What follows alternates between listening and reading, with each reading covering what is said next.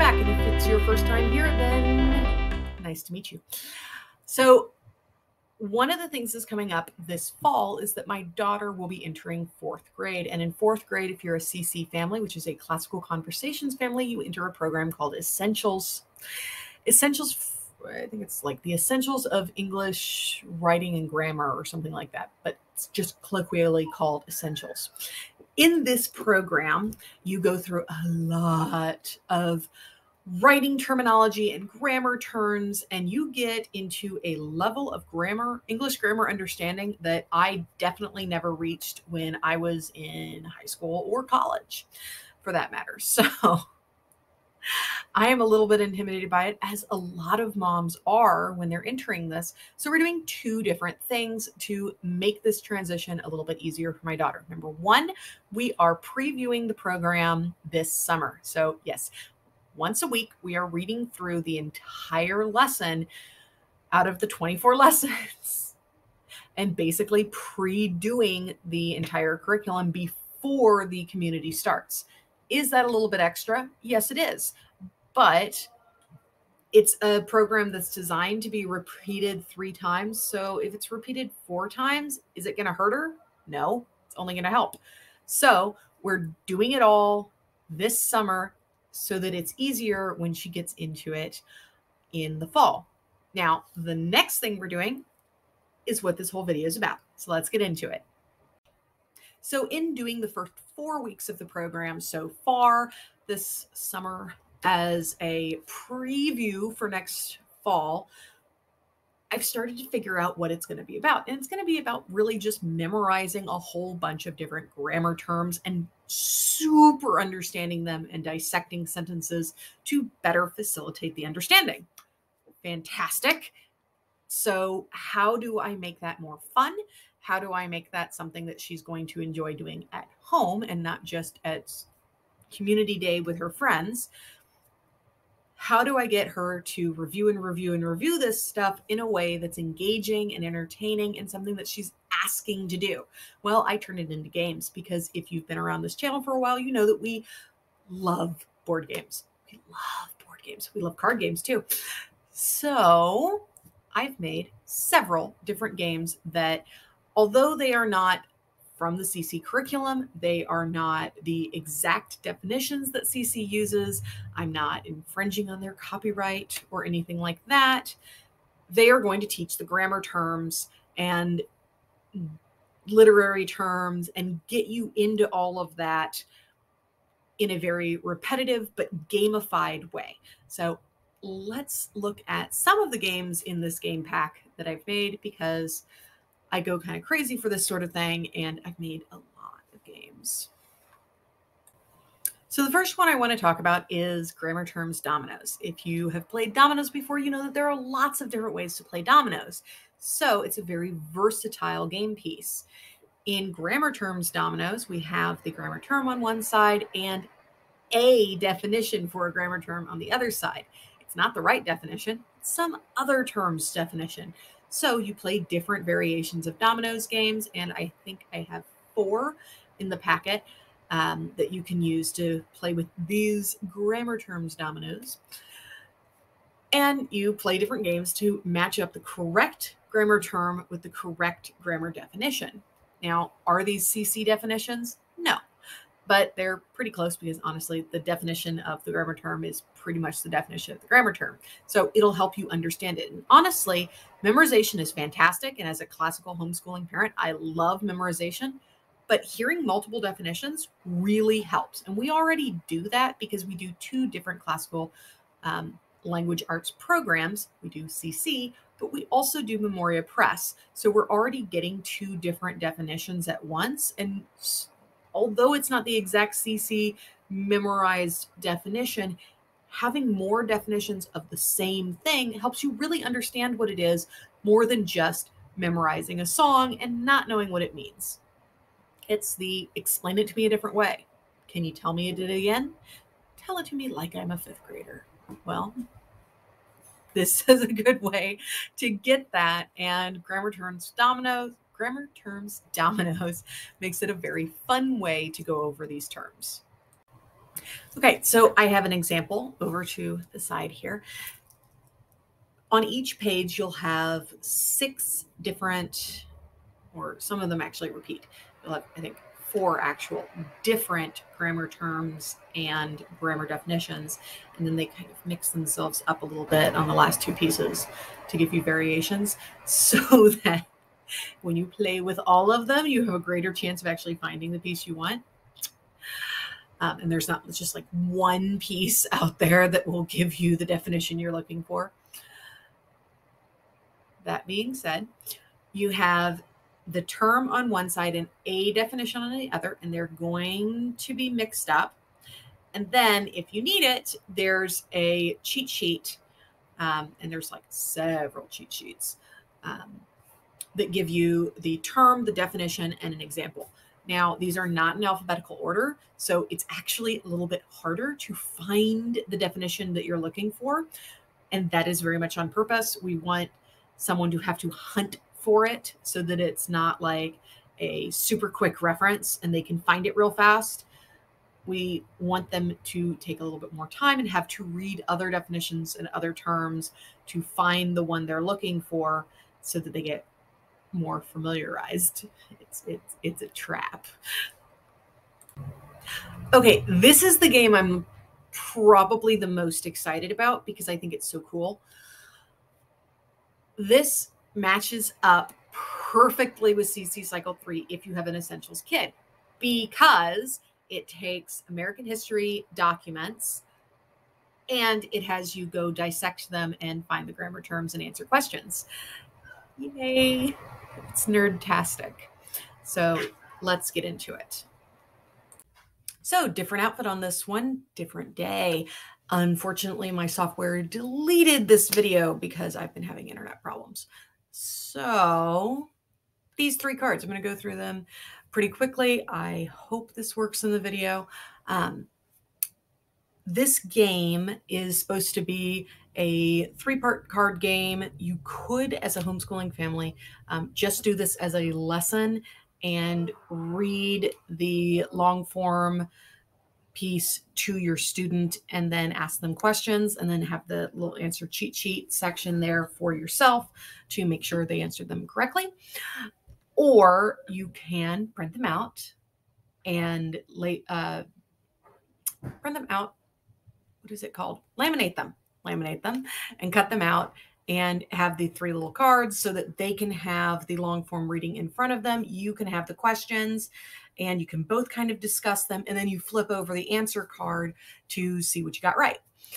So that's kind of the idea of how these get used. There are instructions in the packet, but that's pretty much it. We also have short form versions of these, which I talk about on the next page. Thanks.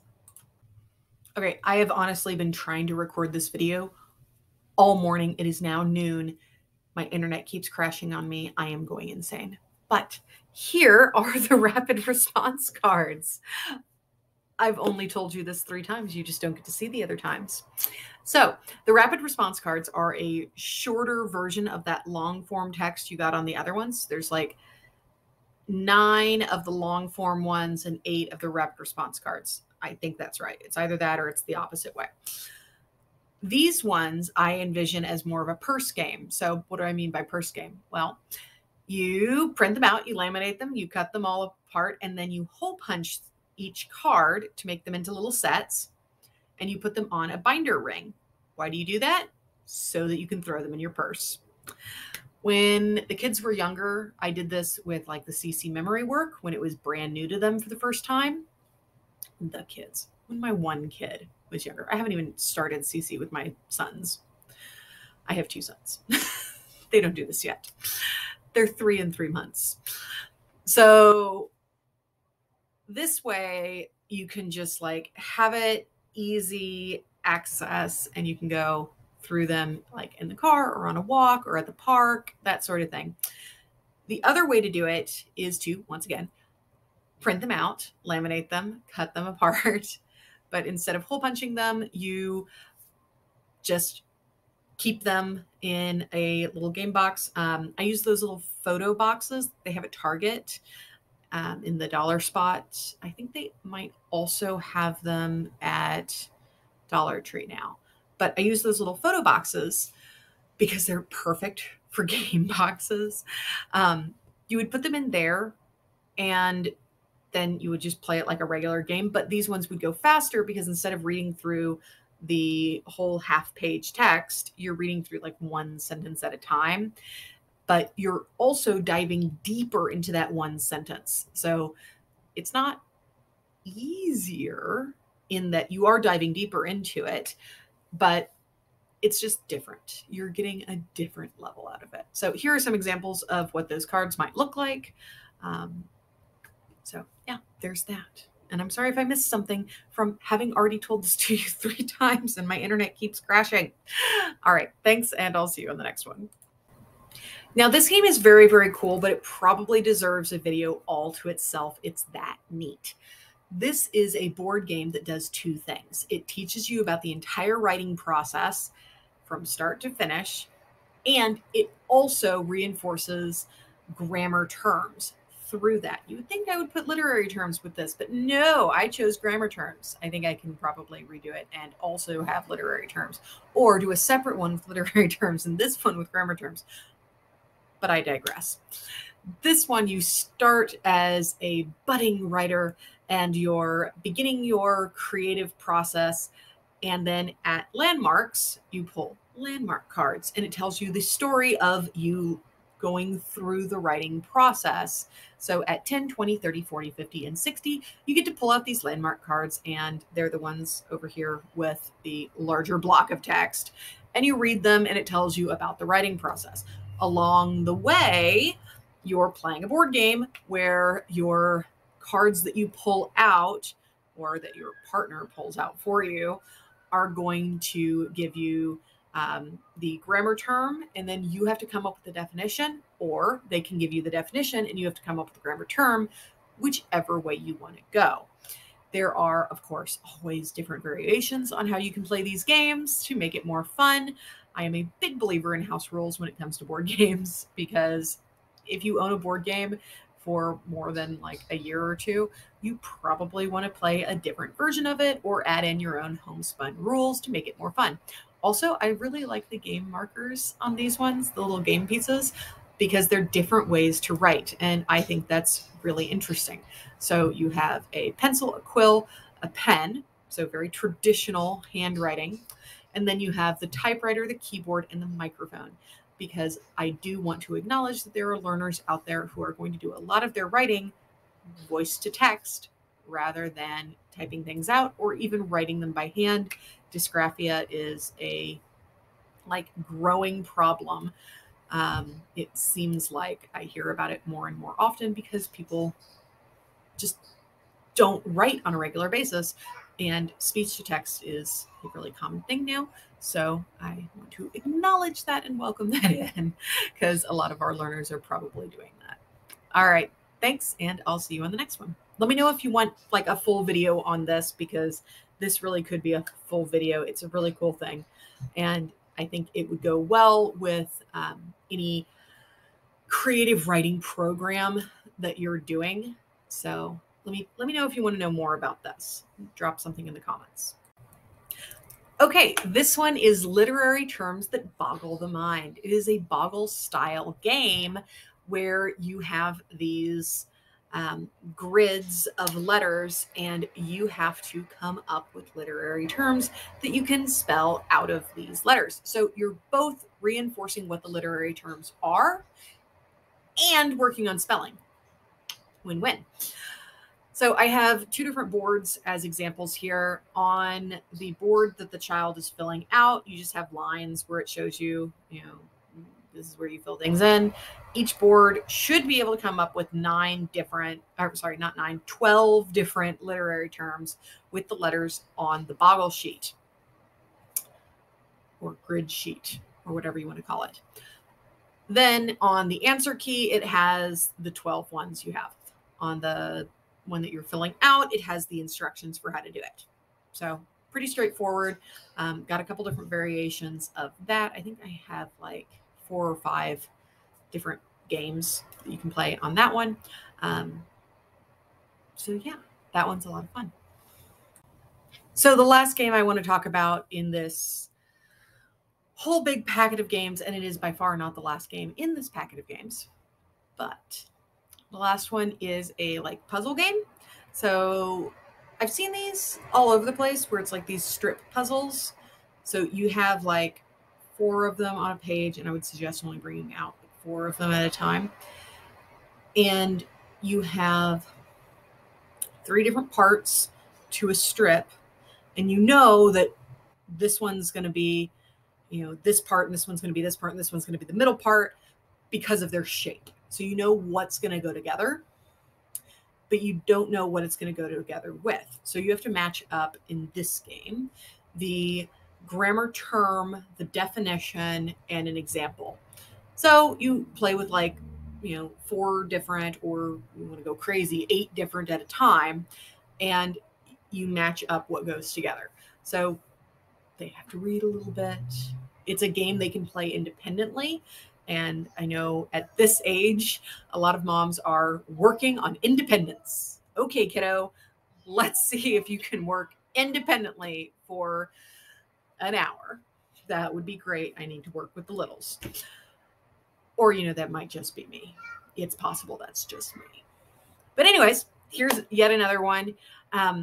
You'll notice that a lot of these are working on the exact same grammar terms over and over and over and over again, just in different ways, because I'm a classical mom and I know the power of repetition. So working on these same things in different ways really helps solidify, or at least I'm hoping, because I'm honest and I haven't played any of these yet. Well, I've played some of them actually, but I haven't played them like, I just made them. So like I haven't played them over and over and over again with the kids. This only applies to one of my kids.